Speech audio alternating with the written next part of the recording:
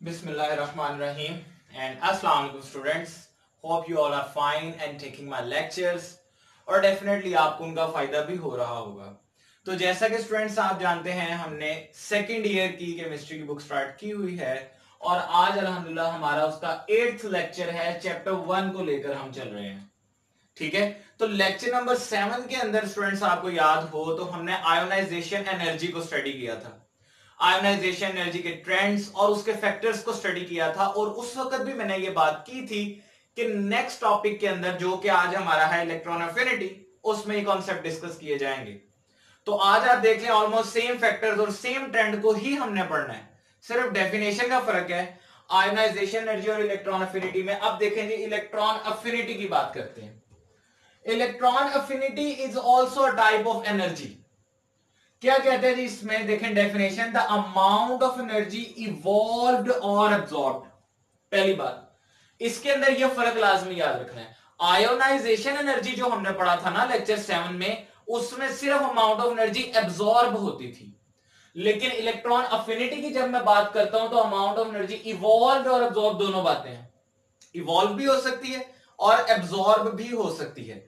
आगे देखें कब इवॉल्व या एब्जॉर्ब होगी, व्हेन एन इलेक्ट्रॉन और इलेक्ट्रॉन्स, जब एक या एक से ज्यादा electrons added in the outermost shell of isolated gaseous atom और आयन। उसी तरह कि जब वो कहता है एक एटम या एक आयन के अंदर एक या एक से ज्यादा इलेक्ट्रॉन्स ऐड हों तो उसमें अमाउंट ऑफ एनर्जी इवॉल्व भी हो सकती है और एब्जॉर्ब भी हो सकती है। इन्हीं दोनों को हम क्या कहते हैं, इलेक्ट्रॉन एफिनिटी। अब ये आयन, एटम, इवॉल्व, एब्जॉर्ब जरा ये देख लें।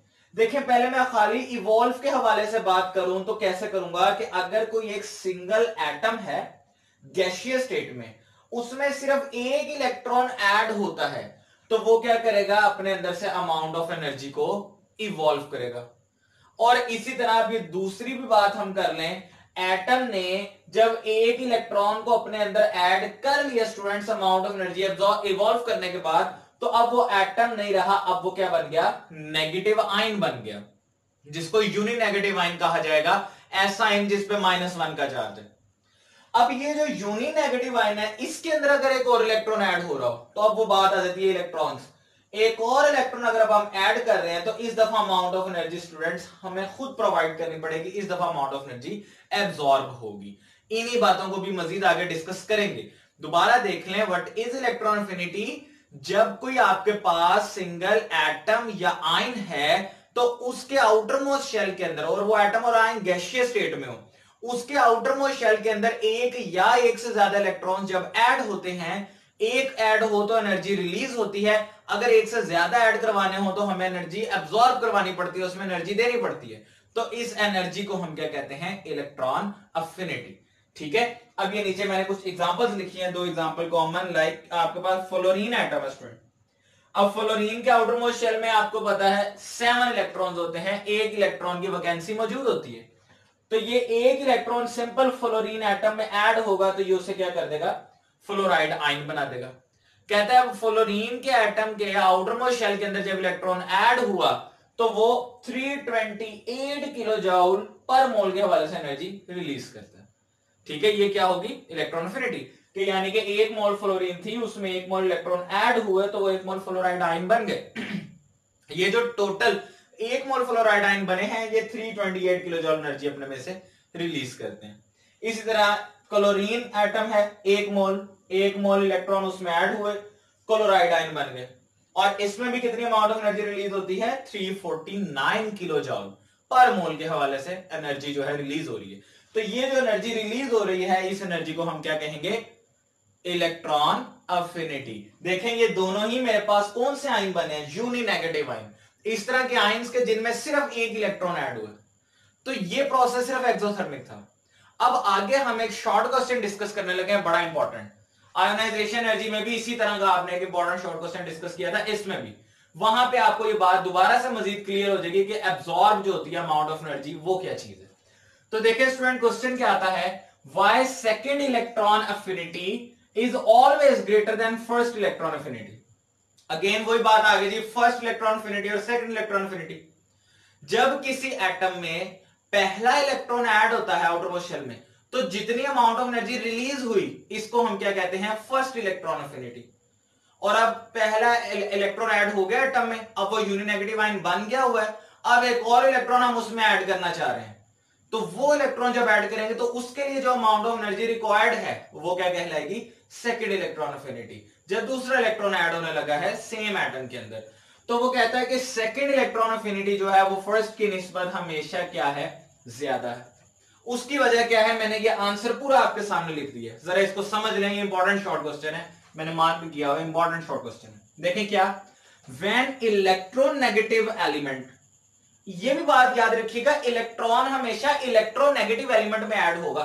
Electronegative element, element having tendency to attract the electron, यानी कि उस एलिमेंट का न्यूक्लियस बड़ा स्ट्रॉन्गर होता है, वो स्ट्रांगली इलेक्ट्रॉन को अपनी तरफ अट्रैक्ट करता है, तो उसमें फिर इलेक्ट्रॉन ऐड होगा। ठीक है, तो देखिएगा, when electronegative elements add one electron in its outer most shell, ठीक है, कि जब कोई एक इलेक्ट्रोनेगेटिव एलिमेंट का एटम अपने आउटर मोस्ट शेल के अंदर स्टूडेंट इलेक्ट्रॉन को ऐड करता है, तो वो क्या करता है, इट फॉर्म्स अ यूनिनेगेटिव आयन। वो इस तरह का नेगेटिव आयन बना लेता है जिसमें -1 का चार्ज है, जैसे ये दोनों एग्जांपल्स आपके सामने, ये दोनों यूनिनेगेटिव आयन की एग्जांपल्स थी। तो यूनिनेगेटिव आयन बन गया एंड एनर्जी इज रिलीज्ड, और इस प्रोसेस में एनर्जी रिलीज होती है, ये एक्सोथर्मिक प्रोसेस था। ये भी यूनिनेगेटिव आयन बना, ये जो आयनाइजेशन एनर्जी है ये फर्स्ट वाली थी जिसकी वैल्यू कम होती है हमेशा। अब आते हैं सेकंड की तरफ, वो कहते हैं when second electron is added in the यूनिनेगेटिव ion. अब यूनिनेगेटिव आयन वो आयन जिसपे ऑलरेडी -1 का चार्ज मौजूद है, उसके अंदर अब एक और इलेक्ट्रॉन जब आप ऐड कर रहे हैं तो क्या होगा, कहता है the incoming electron repelled due to negative charge. अब जो नया आने वाला, दूसरा आने वाला इलेक्ट्रॉन है, वो पहले जो ऑलरेडी एक नेगेटिव आयन हमारे पास मौजूद है वो उसको रिपेल करेगा। देखे ना, इलेक्ट्रॉन पे भी नेगेटिव चार्ज होता है और जो यूनिनेगेटिव आयन है वो भी नेगेटिवली चार्ज है, same charges repels each other, लेकिन इस रिपल्शन के बावजूद हमें उसमें सेकंड इलेक्ट्रॉन ऐड करना है। तो रिपल्शन के होते हुए अगर आप सेकंड इलेक्ट्रॉन ऐड कर रहे हैं तो उसके लिए अमाउंट ऑफ एनर्जी प्रोवाइड करनी पड़ेगी। उस रिपल्शन को ओवरकम करने के लिए हमें एनर्जी देनी पड़ती है ताकि दूसरा इलेक्ट्रॉन भी क्या हो जाए, उसमें ऐड हो जाए, अदरवाइज वो ऐड नहीं होगा, वो एक दूसरे को रिपेल करते रहेंगे। तो दूसरा इलेक्ट्रॉन ऐड करने के लिए हमें एनर्जी देनी पड़ रही है, जिसकी वजह से फिर ये सेकंड इलेक्ट्रॉन अफिनिटी जो है हमेशा पॉजिटिव होती है। सेकंड इलेक्ट्रॉन अफिनिटी फर्स्ट की निस्बत ज्यादा होती है। बात समझ में आ गई है कि जो इलेक्ट्रोनेगेटिव एलिमेंट था पहले उसने एक इलेक्ट्रॉन ऐड किया और वो यूनिनेगेटिव आयन बना, इसमें एनर्जी रिलीज हुई थी, अब ये फर्स्ट आयनाइजेशन एनर्जी थी। अब मुझे एक और इलेक्ट्रॉन उसी यूनिनेगेटिव आयन में जब ऐड करना है तो वो यूनिनेगेटिव आयन इनकमिंग इलेक्ट्रॉन को रिपेल करेगा। उस रिपल्शन को स्टूडेंट्स ओवरकम करने के लिए हमें एनर्जी देनी पड़ती है। So that's why second electron affinity is always positive and always greater than first electron affinity. और इसकी भी ऑक्सीजन की एग्जांपल मैंने नीचे दी है कि ये ऑक्सीजन है जी, देखिए इसमें भी एक इलेक्ट्रॉन स्टूडेंट ऐड हुआ, ये क्या बना, यूनिनेगेटिव आयन, ऐसा आयन के जिसके ऊपर -1 का चार्ज है, ये भी यूनिनेगेटिव आयन बना। और इसके लिए देखिए amount of energy -141 kilo joule पर मोल, माइनस का मतलब कि ये भी एक्सोथर्मिक था। ठीक है, अब इस यूनिनेगेटिव आयन के अंदर एक और इलेक्ट्रॉन ऐड कर रहे हैं तो ये डाई नेगेटिव आयन बनेगा। अब ये वाले इलेक्ट्रॉन को ना, ये आयन, ये दोनों एक दूसरे को स्टूडेंट्स रिपेल कर रहे थे। ठीक है, इस रिपल्शन को खत्म करने के लिए हमें एनर्जी देनी पड़ी, जिसकी वजह से 744 किलो जूल पर मोल, और ये देखें पॉजिटिव एनर्जी अब्सॉर्ब हुई। So the amount of energy evolve in first reaction and the amount of energy absorbed in second reaction when electron or electrons are added in the outermost shell of any isolated gaseous atom or ion। अब उम्मीद है कि आपको definition clear हो गई होगी students. ये short question था, उसके बाद फाइनली हम आ जाते हैं फैक्टर्स पर। सेम आयोनाइजेशन एनर्जी वाले ही फैक्टर्स हैं, अगर आपने लेक्चर 7 स्टडी कर लिया है तो ये आपको बहुत आसान लगेगा। अब देखिए पहली बात स्टूडेंट्स क्या है, साइज ऑफ एटम। अगेन अब ये बात यहां पर पहले ही समझ लें, जिस एटम का न्यूक्लियस जितना स्ट्रॉन्गर होगा वो इलेक्ट्रॉन को, जो इनकमिंग इलेक्ट्रॉन है उसमें ऐड होने आ रहा है, उसको उतना स्ट्रांगली अपनी तरफ अट्रैक्ट करेगा। तो स्टूडेंट जितना स्ट्रांगली अट्रैक्ट करेगा उतनी ज्यादा इलेक्ट्रॉन की अमाउंट ऑफ एनर्जी रिलीज होगी। तो जितनी ज्यादा एनर्जी रिलीज होगी हम कहेंगे इलेक्ट्रॉन अफिनिटी उतनी ही ज्यादा है। अब हम आ जाते हैं साइज ऑफ एटम की तरफ। अगर तो न्यूक्लियस स्ट्रॉन्गर हो तो फिर एटम का साइज क्या होता है, छोटा हो जाता है, क्योंकि न्यूक्लियस स्ट्रांग होगा, वो इलेक्ट्रॉन्स को स्ट्रांगली अपनी तरफ खींच के रखेगा, पुल करके रखेगा, एटम का साइज छोटा हो जाएगा। तो इसमें इलेक्ट्रॉन अफिनिटी ज्यादा होगी। क्यों? क्योंकि अब इलेक्ट्रॉन जब इसमें ऐड होगा तो न्यूक्लियस स्ट्रॉन्गर था, वो ज्यादा स्ट्रांगली इलेक्ट्रॉन को अपनी तरफ अट्रैक्ट करेगा, ज्यादा अमाउंट ऑफ एनर्जी इलेक्ट्रॉन की रिलीज होगी। लेकिन अगर एटम का साइज क्या हो जाए, ग्रेटर हो जाए, बड़ा हो जाए, हमेशा उस एटम का साइज ग्रेटर होगा डेफिनेटली जिसका न्यूक्लियस वीकर है। तो जब न्यूक्लियस वीकर होगा तो वो इनकमिंग इलेक्ट्रॉन को भी उतना स्ट्रांगली अट्रैक्ट नहीं कर सकता। अगर वो इनकमिंग इलेक्ट्रॉन को उतना स्ट्रांगली अट्रैक्ट नहीं कर रहा तो इलेक्ट्रॉन अफिनिटी भी फिर ज्यादा नहीं रिलीज होगी। ठीक है, तो इससे क्या बात समझ में आती है कि साइज ऑफ एटम और इलेक्ट्रॉन अफिनिटी स्टूडेंट्स आपस में इनवर्सली प्रोपोर्शनल हैं, कि अगर साइज एटम का ज्यादा होगा तो एनर्जी कम रिलीज होगी। क्यों? क्योंकि उस एटम का भी न्यूक्लियस वीकर होगा।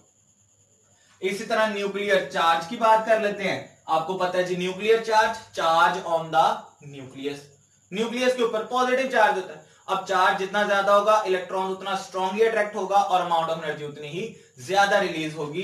तो nuclear charge is directly proportional to the electron affinity. ठीक है, जितना न्यूक्लियर चार्ज ज्यादा होगा उतनी इलेक्ट्रॉन अफिनिटी भी ज्यादा होगी। उसके बाद आते हैं शील्डिंग इफेक्ट की तरफ। शील्डिंग इफेक्ट आप लोगों ने लेक्चर 7 में स्टडी किया था। शील्डिंग इफेक्ट क्या है कि आपके पास यहां पर बेसिकली आप देखें तो एटॉमिक नंबर भी थोड़ा सा बेस कर है। एटॉमिक नंबर ज्यादा होगा तो नंबर ऑफ इलेक्ट्रॉन्स भी फिर ज्यादा होंगे उस एटम में। एक तो वो एटम का साइज बढ़ गया, दूसरा उसमें इलेक्ट्रॉन्स की तादाद बढ़ गई तो उनमें रिपल्शन बढ़ेगी, जिसकी वजह से आने वाले इलेक्ट्रॉन पे उतना स्ट्रांगली अट्रैक्ट नहीं कर सकते। ठीक है, वो न्यूक्लियस फिर इनकमिंग इलेक्ट्रॉन को उतना स्ट्रांगली अट्रैक्ट नहीं कर सकेगा। किस वजह से? क्योंकि एटम के अंदर फोर्सेस और रिपल्शन ज्यादा होंगे उस टाइम इलेक्ट्रॉन्स के दरमियान। सो shielding effect is also inversely proportional two electron affinity.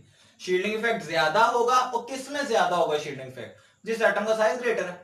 तो जिस एटम का साइज ग्रेटर है वही बात कर लेंगे, इट्स मीन उसका न्यूक्लियस जरा वीकर था, तो फिर इलेक्ट्रॉन स्ट्रांगली अट्रैक्ट नहीं होगा, तो उसमें amount of energy come release होगी, ज्यादा नहीं होगी। तो शील्डिंग इफेक्ट और इलेक्ट्रॉन अफिनिटी का भी इनवर्स करलेशन है।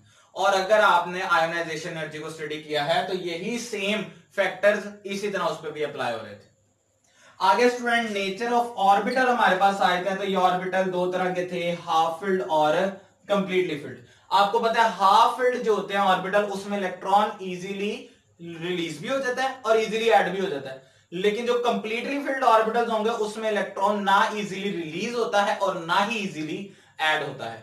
आयोनाइजेशन एनर्जी में भी हमने यही पढ़ा था कि जो हाफ फिल्ड ऑर्बिटल है उसकी आयोनाइजेशन एनर्जी कम थी, तो जो हाफ फिल्ड ऑर्बिटल है उसकी इलेक्ट्रॉन अफिनिटी भी कम होगी, क्योंकि उसमें इलेक्ट्रॉन इजीली ऐड हो जाएगा।